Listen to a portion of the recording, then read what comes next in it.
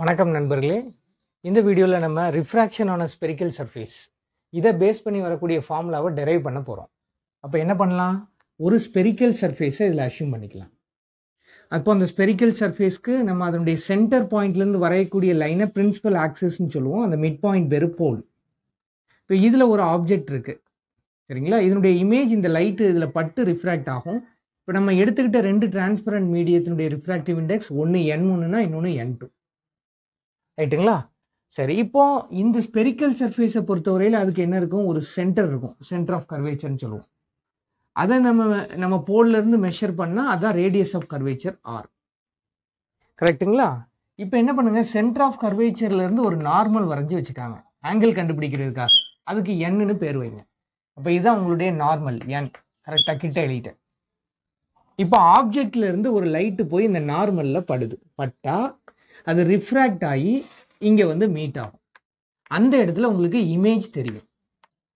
அப்போ போலுக்கும் இமேஜுக்கான தூரத்தை என்ன சொல்லிடலாம், பின்னு சொல்லிடலாம். ஆப்ஜெக்ட்டுக்கும் போலுக்குமான தூரத்தை யூன்னு சொல்லிடலாம்.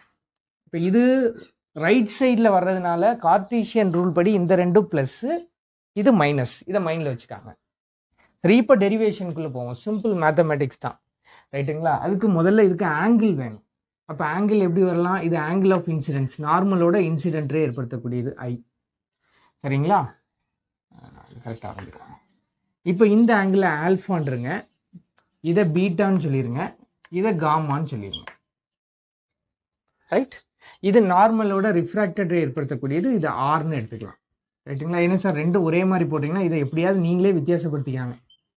இது R, இது காமா. டன். சரி, இப்போ போவோம். இப்போ ரூல் படி இப்போ ஆங்கிளும் போட்டாச்சு. இப்போ இதில் ஸ்னெல்ஸ்லாம் என்ன சொல்லுது நமக்கு, இதான் ஃபர்ஸ்ட் ஃபார்முலா. இதில் N1 sin I equal to N2 sin R. Smaller ஆங்கிளுக்கு இந்த சைனை மதிக்க வேண்டாம். அப்போ N1 I will be equal to N2 R. இதை ஒரு ஈக்குவேஷனாக வச்சுக்காங்க. இப்போ இந்த ட்ரையாங்கிள் படி இதெல்லாம் ட்ரையாங்கிள் NOP, இதனுடைய ஆங்கிள் என்ன, ஆல்ஃபா. அதே மாதிரி ட்ரையாங்கிள் NCP, இதனுடைய ஆங்கிள் என்ன, பீட்டா. அதே மாதிரி ட்ரையாங்கிள் NIP, அதனுடைய ஆங்கிள் என்ன, காமா. ஸோ இந்த மூணு ஆங்கிளையும் இதில் எழுதிருங்க. எழுதிட்டு இந்த மூணு ட்ரையாங்கிள்க்குமே tan அப்ளை பண்ணுங்க. அப்போ இப்போ இங்கே என்ன வரும், tan ஆல்ஃபான்னு வரும். tan ஆல்ஃபா எவ்வளவு, ஆப்போசிட். இதை வேணால் நம்ம இதில் இப்படி குறிச்சுப்போம், இதுதான். அப்போ PN பை PO. இதே மாதிரி இதில் tan பீட்டா போடுங்க. இந்த இருக்கு ட்ரையாங்கிள் PN பை PC.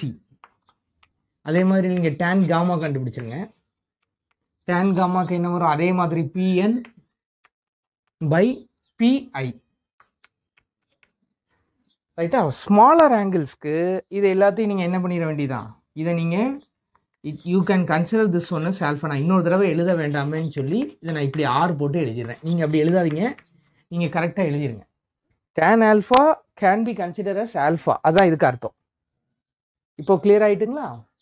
இதுக்கு அப்புறம் மேக்ஸில் ஒரு ட்ரையாங்கிளில் ஒரு ரூல் இருக்குது.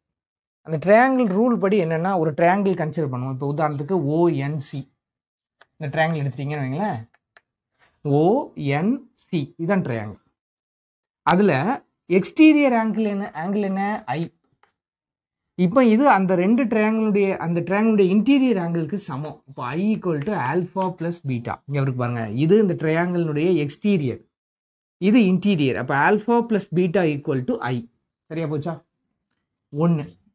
அதே மாதிரி இந்த பக்கத்தில் நம்ம ஒரு ட்ரையாங்கிள் எடுத்தோம்னா, இதெல்லாம் ட்ரையாங்கிள் NIC எடுத்தீங்கன்னா அதில் எப்படி வந்துடும், இங்கே பாருங்க, NICயில் R ப்ளஸ் காமாங்கிறது பீட்டா. அப்போ beta equal to R plus gamma. இப்போ இதுலேருந்து R வேணும்னா பீட்டா மைனஸ் காமான்னு எடுத்துக்கலாம். அப்போ ஐயும் கண்டுபிடிச்சிட்டேன், ஆரும் கண்டுபிடிச்சிட்டேன். இதை இப்போ முதல் ஈக்குவேஷனில் சப்ஸ்டியூட் பண்ணுறேன். அப்போ என்ன வரும் பாருங்க, N1 alpha plus beta will be equal to N2 beta minus gamma. இப்போ இதை உள்ள மல்டிப்ளை பண்ணிக்காங்க.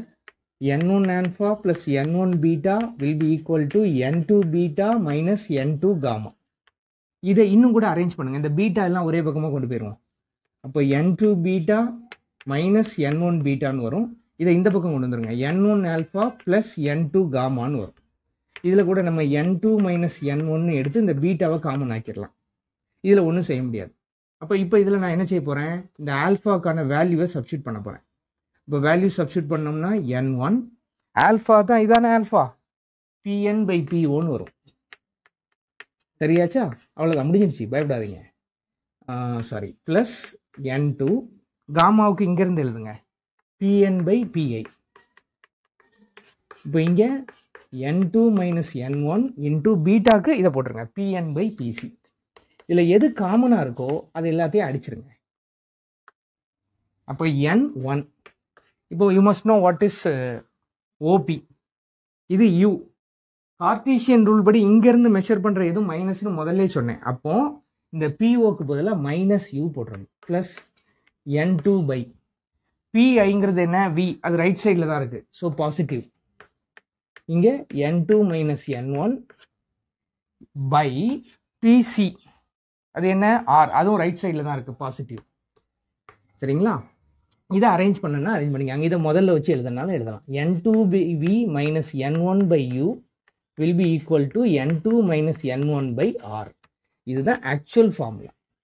சரிங்களா? சிலர் என்ன பண்ணுவாங்க, இதனுடைய உண்மையான நிலையை அறிஞ்சு அந்த ஈக்குவேஷனை மாற்றுவாங்க. வேணா அந்த அதையும் எழுதுங்க, வேற ஒன்றும் இல்லை. இது வந்து ஏர் மீடியம். ஏர் மீடியத்துக்கு n1 வந்து n1, n2வை என்னன்னு எடுக்கலாம். இப்போ இதில் இதை சப்ஸ்டியூட் பண்ணிங்கன்னா இந்த ஈக்குவேஷன் எப்படி மாறும், இங்கே எழுதுறேன். அதில் n2க்கு பதிலாக n போடணும். அப்போ n/v minus 1/u will be equal to n minus 1/r. இப்படி மாற்றிக்கிடலாம். இது கண்டிஷன். That's all. ஸோ நமக்கு தெரிய வேண்டிய ஃபார்முலா இது. இந்த வீடியோ உங்களுக்கு யூஸ்ஃபுல்லாக இருக்கும்னு நம்புகிறேன். ஒரே ஒரு முறை எழுதி பாருங்கள், பண்ணிடலாம். ரைட்? Thank you very much.